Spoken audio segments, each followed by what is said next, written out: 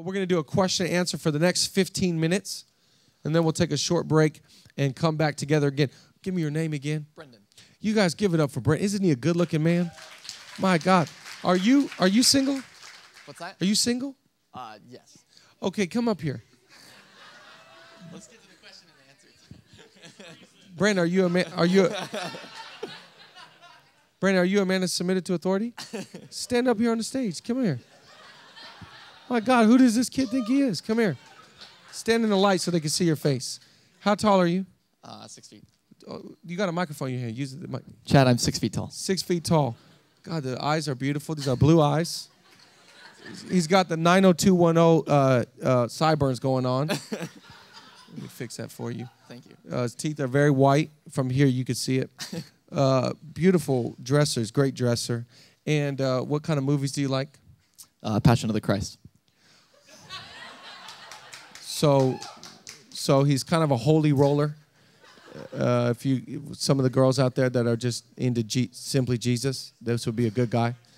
Pride and Prejudice, okay. So he's very in touch with his emotions as well. Are you an athlete, a musician? What do you do, Brendan? Just serve the Lord. So very boring kid. So any girl out there that wants to read the Bible and be boring your whole life and have good sideburns, Brendan's your guy, okay? Okay, let's get to some question and answers. You're not going to find a girl for a while. You need to get some hobbies and stuff, okay? It explains it all. Hey, can you welcome up? He is still single. Nothing has changed. I know he got a few text messages. From the TV show 90210, give it up for Brendan today. Come on, give it up for my boy. Thank you. I hope you all have the chance to be thoroughly embarrassed as well. Hey, so we've got some snacks and drinks over in this room here. We've got the cafe that's across the way that you can purchase some drinks as well. We've got about 18 minutes if my math is correct. So we'll see you guys back in here at 10:45. Feel free to use the bathroom during this time so we can get Chad our full attention. Thanks. I want you to give it up for a movie star, Sean McCartan over here, everybody. A movie star. I don't know if I can even promote the movie that Sean stars in. Sean, how old were you when you were in that movie? All things have been covered by the blood of the Lord, okay? Exactly. But I would tell you he's one of the best looking men I have ever. I mean, look at this guy. You need to come to the college to learn how to dress. You know, Brandon, where's Boring Brendan at? Is he back there? You need to take notes from this man of God. My God, this man has way more swag than you. And Sean is one of the best basketball players I've ever. Who do you know that drops 50 points in city leagues? Sean McCartan. He's a dancer. He is a movie star. He's a basketball. He's everything Brendan hopes he could be one day. Sean McCartan. I'm kidding. But I'm not. But Sean, you need to come to New Hope Christian College just to be like Sean McCartan. Can I get an amen today? My favorite person at this conference, Brennan, is going to pass around the microphone. Questions out of this teaching, spiritually strong, socially aware, some questions that anybody might have had of things. Someone else. Over here. Man, Brendan, he looks better as he just walks. Look at that. It's a brisk walk. Hey, I want to make sure that you can breathe okay in those pants. Are you doing I'm good? breathing fine. Good, okay. I'm breathing just fine. I know. That was good. You should try them. They're called skinny jeans. They would help you. I like your parachute pants. Hey, go ahead. Oh. Wranglers. Okay, go ahead. So 15 minutes until our lunch starts. And actually, I'm going to invite Brendan. You guys give Brendan a big, warm welcome back to the stage as he gives us our instruction. You left me defenseless, so I have to say one more thing. I noticed that your friend was so hairy, so this is your compensation. Turn around and let them see real quick that you have exposed your bare chest that is hairless here as compensation for his friend. So I thought that was a nice touch. I shaved my chest. That's why it's bare. That's really nice. Yeah, thank God. You will never be confused for the hairy guy. Okay, so here's the directions. First of all, let me say I'm sorry. It was a terrible introduction. I didn't do him any justice.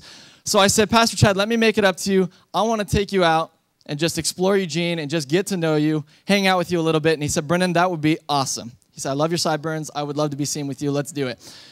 So we went out and hit the mall. We tried on some of the girls' pants that he wears at the mall. That was a blast. Took him down to Fifth Street Market, saw the sights, and then we went to Hawaiian time. Pastor Chad loves Hawaiian time. So we were eating and talking and just hearing his heart for Jesus and heart for youth, and it was so exciting. We were really just hitting it off. So Pastor Chad leans into me, and I'm sorry I'm going to tell your secret here, but he leans into me and says, Brendan, can I tell you something that I've never told anybody? I said, Pastor Chad, you can trust me. I would love to hear what you have to tell me. He says, Brendan, I've always dreamed of going to Autzen Stadium where the Oregon Ducks play. Would you take me there? Pastor Chad, really? He says, yes, I've always dreamed of going there. So we got in my car, and I'm nervous because I know he's been talking a lot of hate on the Ducks, but we head over to Autzen Stadium, and there's the football players. Now here's the thing about Eugene that he wasn't familiar with. Our football team, all the players are on fire for Jesus. Up in Seattle, those guys, they don't really know Jesus and they don't really know Chad. Here in Eugene, they are on fire for Jesus. And Pastor Chad Veech from Puyallup, this is amazing. So LaMichael James comes up, gets his autograph. I mean, he's a celebrity. So they say, hey, Pastor Chad, we are so just thrilled to have you here. Can we let you try on one of our uniforms? Are you kidding? Well, yeah. So we actually got a picture of Pastor Chad in that uniform. And this is Pastor Chad. And let me tell you something. Nike goes all out. They got the V-neck for him. The socks fitted just right for you there.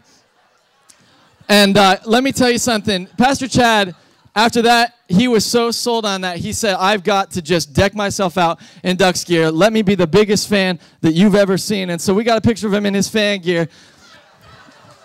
So let me tell you something. I was nervous. I said, I don't know if Pastor Chad really loves the Lord, but after visiting and just seeing his heart change for the Ducks, I was blessed. So let's give it up for Pastor Chad, who's just an amazing man. Sincerely, though, guys, he's been wonderful, and I hope you guys enjoy this.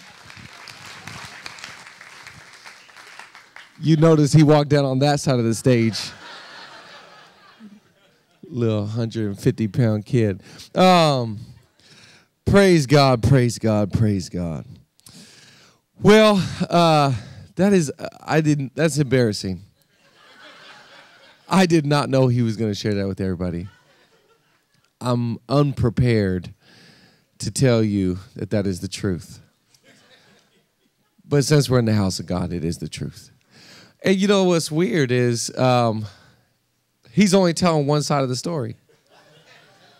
Isn't that always interesting when people only share one side of the story? Because there's a whole nother side of the story. See, what he didn't tell you was that he came out of the closet that he is a Husky fan. In fact, can we go to the pictures here? I don't think that see, he didn't tell you about that, did he? I think there's more. Yeah, see, right there in the student section. Go Dogs.